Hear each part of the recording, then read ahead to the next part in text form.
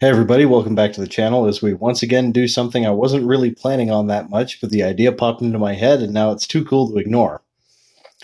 So, I bet you're wondering where I've been for the past little bit, and it's the answer to that question is both simple and complicated. Complicated as to how I got there, I don't know, but I'm going to stop messing around. I was literally just too distracted and too lazy to make videos, but now I decided we're going to go on a trip. That's right. I'm actually going to play as myself. I'm watching too many shows. I'm playing as myself. But whenever I play as myself, I don't really like to randomize a world that I'm in. I like to play in a world that's already there, hence where I've gone. And where did I go? Well, it's this nice little fantasy setting where nothing bad ever happens, called the Domains of Dread. That's correct. Let's get started. It all started on a work day like any other. I was driving the recycle truck through the city that I normally do on a route like any other, and we've been having pretty unpredictable weather in Utah, to say the least. So I was doing my thing, and I didn't really think too much of it when a big old gray cloud blew in, and it brought with it a ton of snow. The problem was, it got to the point where I couldn't see very far. In fact, I couldn't even see more than 10 feet out from the truck. So obviously I stopped and I got out. I wanted to take stock of where I was, and it was remarkable just how thick this fog was. It was unreal. So I go to try and find the curb because I want to know. I just wanted to know where the boundaries of the street was, you know. So I'm going out there and I start hearing somebody yell off in the distance. I figure, oh my gosh, somebody's hurt. They're in the fog. So, I mean, what are we going to do? Obviously, I dashed out there because I didn't want them to be just out there by themselves. I figured we could call the cops or something like that. But the farther I went, the more I noticed that things were getting kind of weird. I didn't remember seeing all those trees there, and all of a sudden, where'd the road go? And by the time I finally reached who was yelling a bunch, I saw that it was some guy who he stepped right out of some Hammer horror film. He was dressed sort of like some old Slavic outfit, I guess, if I could call it that. He was on the back of a cart and he was fighting off a bunch of wolves with a staff. And I figured, I mean, this guy needs some help. So I pick up a stick, and together we managed to drive off the wolves. Now, of course, I was very confused by this time, so I turned to him to ask a question, but he was very grateful that I was able to help him out. And he told me this guy's name was Sergei Fedorov, something like that. Anyway, Sergei, before I could ask him where I was, Sergei told me that he had just come from this place called Barovia. Now, I knew what Barovia was, and so I thought it's like just like a LARP going on out here. Why am I in these trees? I don't remember seeing any woods nearby. But Sergei explained that he was going. He was actually crossing the border south into a place called Cardiacas. Now, I knew I had heard the name Cardiacas somewhere. It was in the book I just threw on the table, but I couldn't remember a whole ton about it. And obviously I couldn't see any of the road anywhere. The fog had let up a little bit, and by the time I could see any further out, I was definitely not where I had started at all. So I turned to Sergei and I said, I think I should go with you. I'm really lost. And he says, I was clearly definitely not from around there because I'm running around in a high vis t-shirt. So he figured, yeah, this guy's probably lost. So anyway, we ended going south into Cardiacas, I suppose. Really heavily forested area. There's wolves everywhere. It's a miracle we weren't attacked again. But we get to this place called Arnberg, which is this really small town on the road, and From there, I mean, that's where we're going to start here. Is this little town called Arnberg. So, for reference, we are going from Barovia into Cartacas along the Nara River. The town that I brought up called Arnberg is actually made up. I made that one up. It's not actually in here or any of the lore, but they don't flesh out a whole lot of the towns, just kind of the main ones here of Skald and Harmonia. So, we're gonna start off in Arnberg, and along the way, Sergei is going to tell me that he's actually a merchant who's been operating out of Barovia for a little bit now. Ultimately, he is going to the township of Skald because he wants to trade some wares, which I've gotten a look at in the back of his wagon. So our basic equipment is going to come from the fact that he was grateful to us for helping him. So he's gonna outfit us with some local clothing so we don't stick out like a sore thumb. The class I've chosen for this is Magic User because I really like wizards and casting spells is really cool. And yeah, I realize that's going to make it a little bit hard for us, because we're going to be squishy and all that. But I'm actually okay with that. I plan to do a lot more role play with this. And hopefully not as much combat, but it is the domains of bread. The domains of bread. Oh, I almost said domains of bread. Unfortunately, we're not in the domains of bread. That sounds delicious. Instead, we're in the domains of dread, and combat is known to happen somewhat regularly, particularly horrifying combat. So let's get started where we are in Arnberg. Let me get something to represent that really quick. Welcome to Arnberg. Like any other day in the Domains of Dread, it's a gloomy one with kind of a churning sea of gray clouds above us. The township itself kind of melted out, if that makes any sense, materialized out of the fog as we were walking up the muddy road. And we entered through the log gates past the guardsmen, who didn't seem too fazed by our presence here. Sergei tells me there's not very many people actually living in Arnberg. There's maybe nearly 1,000. As far as cities go, that's fairly small. But I mean, I suppose Arnberg is barely that.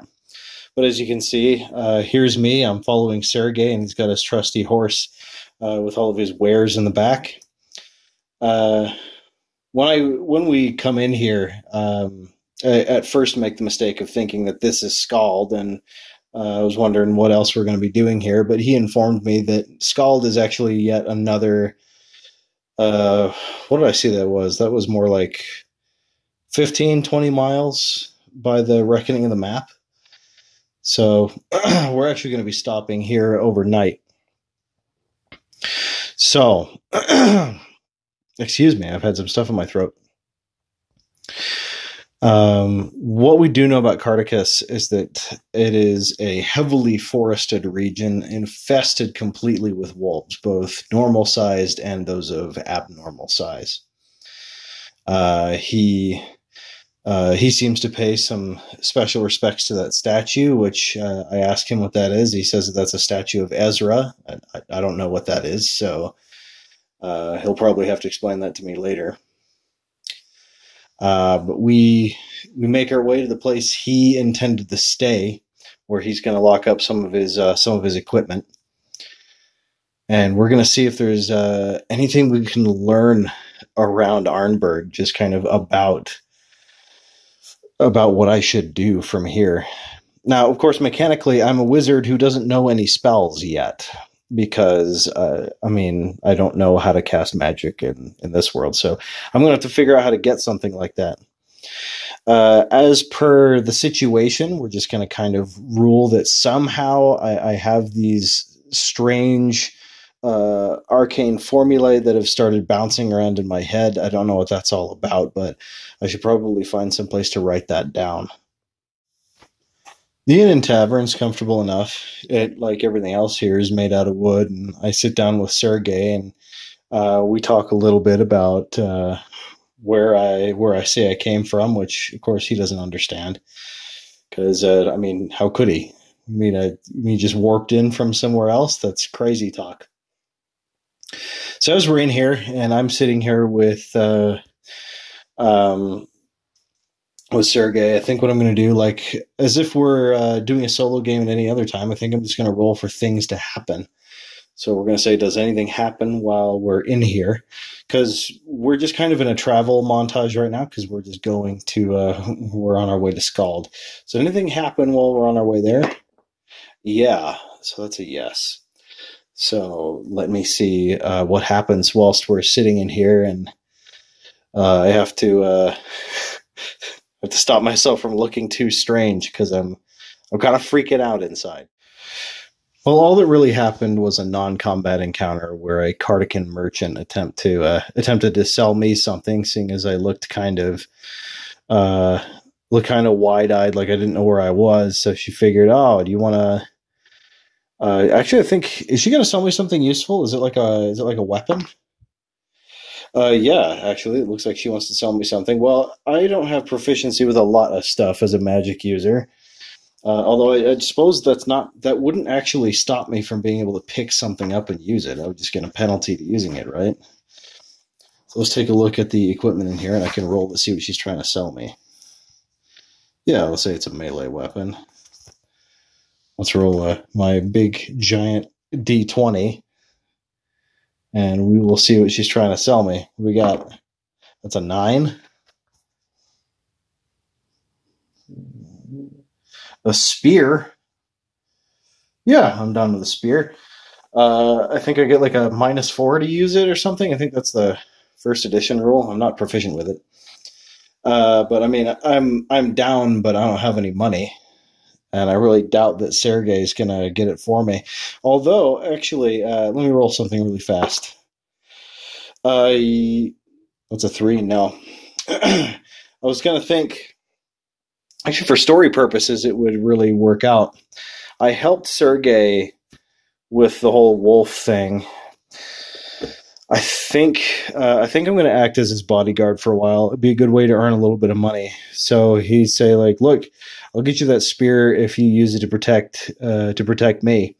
So instead of saying, hey, you should get somebody who's trained, I'm going to say, yeah, okay, I'll take the spear, man.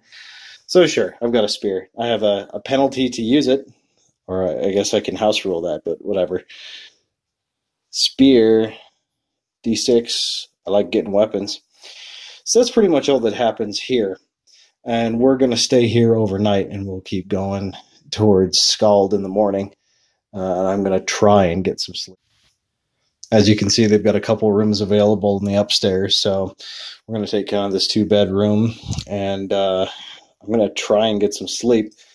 I'm going to see if I can roll for that. Yeah, I'm going to roll to see if I can sleep. I'm just kind of doing this is sort of the beginning before a lot of the adventure stuff happens.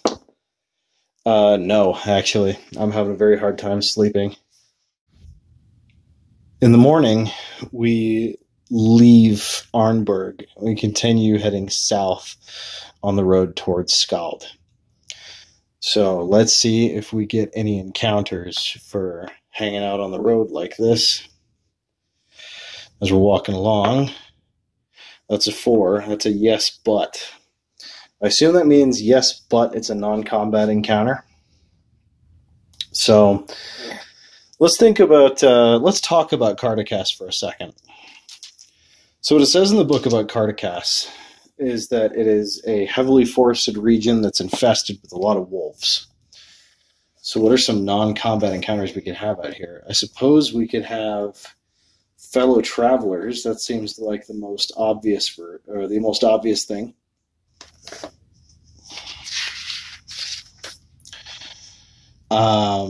Yeah, that's what it says here. Cardigas is a heavily forested domain with very few settlements in the rugged foothills of the Balanox. That's a mountain range. The hills are riddled with caverns, both small and large. Fog is common in the low areas where we are. rising from the soil as the afternoon sun begins to wane. The brush is dense and the ground is rocky. The way through the trees is twisted. When straying from a road or clearing, riders on horseback barely move faster than a man on foot. When the fog sets in, riding off trail becomes impossible, and the riders must lead their mounts while clearing branches aside with an outstretched hand. Luckily, we are on a road. You can't see it, but we're on a road. And yeah, that's about most of what we're seeing here. It's just some of the environment. So now I need to roll. Does this mean is this a hostile combat encounter? No. Okay, well, let's take a look at what I can generate for that. Okay, so it says we encounter another traveling merchant, which is great. It says that his stock is fairly normal. Some of the stuff in there looks magical. And since our guy here is paying me to be a bodyguard, I think what I'm going to do is I'm going to buy just a blank book off of this guy. So does he have one of those? Yeah, that's a 4. So he does have a blank book. That's what I'm going to take. So when we stop finally, I'm going to record some of these spells that are in my head, and I'll roll to see how many there are. And these, of course, are going to be first level spells. So that's a cool thing to find on the road. And with that, it looks like our character creation portion is finally complete. I rolled and I found that I know 6 first level spells. 5 of those come from the White Box Core Book, and 1 of them comes from White Box Gothic, because I thought that would make a lot of sense, seeing as where we're at. The spells we know there are Detect Magic, Light, Protection from Chaos, which I believe will prove very useful, Read Magic, Sleep, which will also be very useful, and Summon Fog. Which means to some degree I'm almost summoning the mists of Ravenloft, and that just sounds really cool. So when we pick this up again, we are going to get to Skald, and then stuff is really going to kick off, because Skald is like the main Cardican city. And I'm excited to do this. I wanted to kind of do almost a sort of a Portal fantasy thing for a little bit. And I kind of wanted to play as myself, because I thought it'd be interesting. I know that's kind of a silly thing to do for most people, but you know, I'm okay with being silly a little bit. So yeah, this is the start of our run around in the domains of dread. I'm excited to see what we can accomplish, or are we going to die hideously? In which case, the channel might be in a little bit of trouble, because I don't know who's going to run it when I'm dead. But, yeah, we'll see what happens next time when we pick up in Skald.